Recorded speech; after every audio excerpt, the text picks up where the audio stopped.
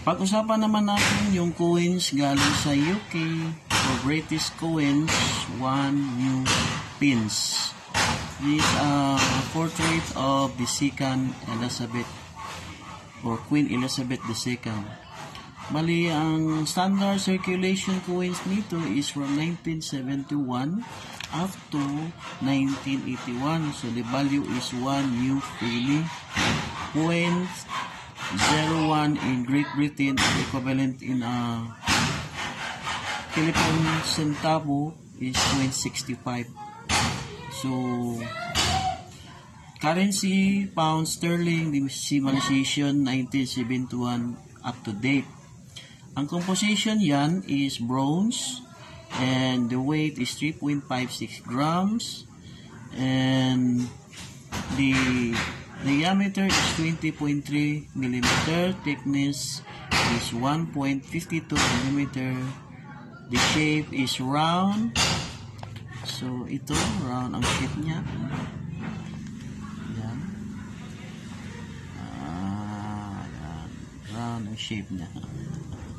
So, orientation, middle alignment. So, ang reference is EM 915.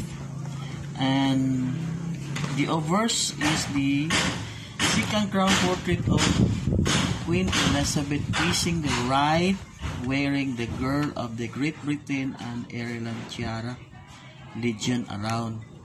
So, ang lettering niya, Elizabeth II Degree, FD 1971. So, the translation, Elizabeth II, by the grace of God, Queen, Defender of the Faith, Elizabeth de Gracia Regina, Fide Defensatrix. Ang engraver dito, si Arnold Manchin.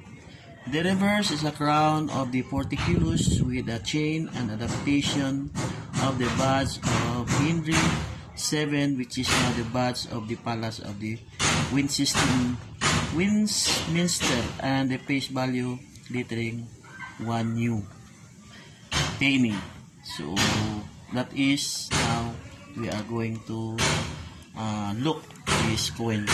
Okay, so I will turn it back dito. So see you again. I will back.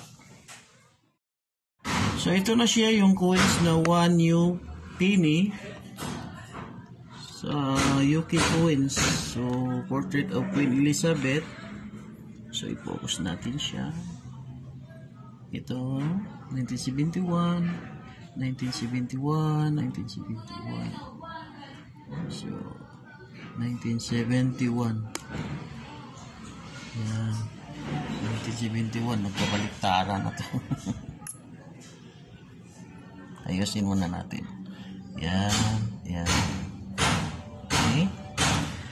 So, mga coins ko sa UK, 1971 din.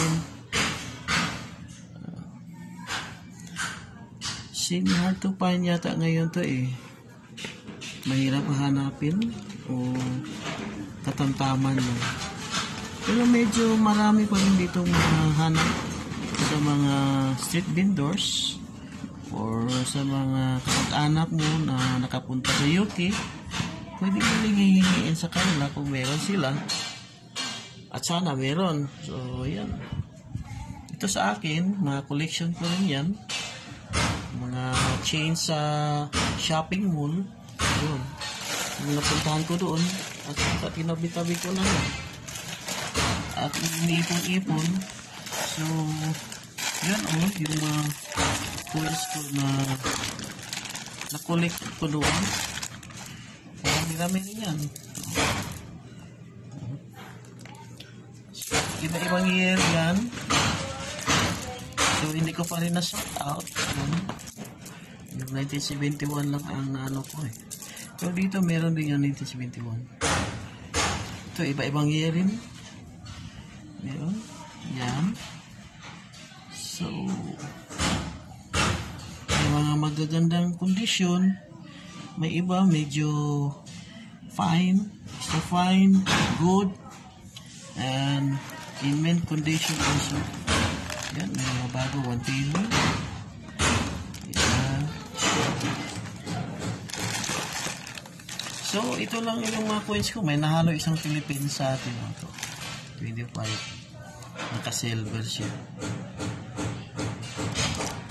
Parang aras yata. So, sana magustuhan yung video ko. At huwag kalimutang mag-subscribe and smash the like button. And again, stay safe. Palaging mag-ingat sa ating pangatawan dahil COVID na ngayon. At palaging mag-ingat at maghugas ng kamay. So, thank you ulit and see you again on my next video updated. Thanks and bye-bye.